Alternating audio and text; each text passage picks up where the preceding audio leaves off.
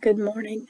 In this video, we're doing multiplication and division of mixed numbers, but with word problems. So again, when you're working with word problems, you always want to read the word problem all the way through, determine what you're looking for, and then work the problem bit by bit. All right, so it says you just drove your car 425 miles and used 25 gallons of gas. You know that the gas tank on your car holds 16.5 gallons of gas. What is the greatest number of miles you can drive on one tank of gas? So I'm wanting to know the greatest number of miles I can drive on the one tank of gas. My one tank of gas being 16.5 gallons. I also know that I drove my car 425 miles and used 25 gallons.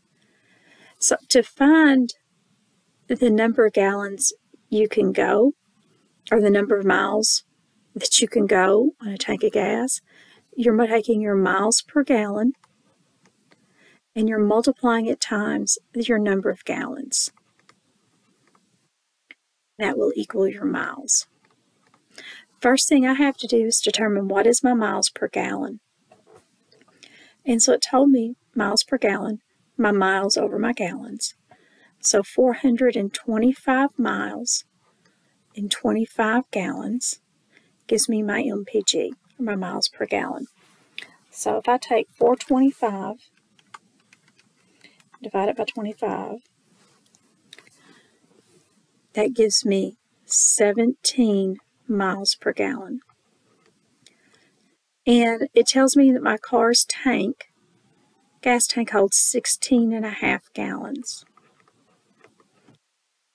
So I want to know, how far can I go if my miles per gallon is 17 miles, or 17, and I have 16.5 gallons. I'm just multiplying.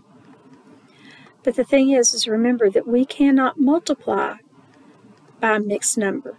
So we have to convert our mixed number to an improper fraction. So I'm going to do 16 times 2, or 2 times 16, which is 32, plus 1, which gives me 33 over 2. I also have to take and write my 17, my whole number, as a mixed, or as an improper fraction, which would make it 17 over 1. Now, nothing reduces, and I'm going to go ahead and do this on the calculator to kind of save time. 17 times 33, and I get 561 over 2, because 1 times 2 is 2. Now, how many miles can I go? So I'm going to take the 561, and I'm going to divide it by 2. So 2 goes into 5 2 times. It's 4. Subtract, I get 1, bring down my 6. 2 goes into 16 8 times. 2 times 8 is 16. That's a 0, so I'll bring down this 1. And I have 1 left over, so 28 is my whole. Oh wait, I did that wrong. Well, not completely wrong. I just didn't finish it. So 2 will go into 1, so I put a 0 there. And I don't have anything to bring down. So 280 is my whole number. That's my whole number of miles. My remainder is I have a 1 left over. So I can go 280 and 1/2 miles. 280 and 1/2 miles is the greatest number of miles I can go on 16.5 gallons of gas. All right, let's look at the second word problem. It says it takes Barry 7 3/4 hours to detail a car. If he worked 93 hours during the week, how many cars did he detail? At 93 hours, I hope he worked 7 days, or at least 6. I hope he worked 7.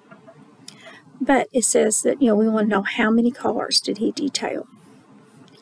He worked 93 hours,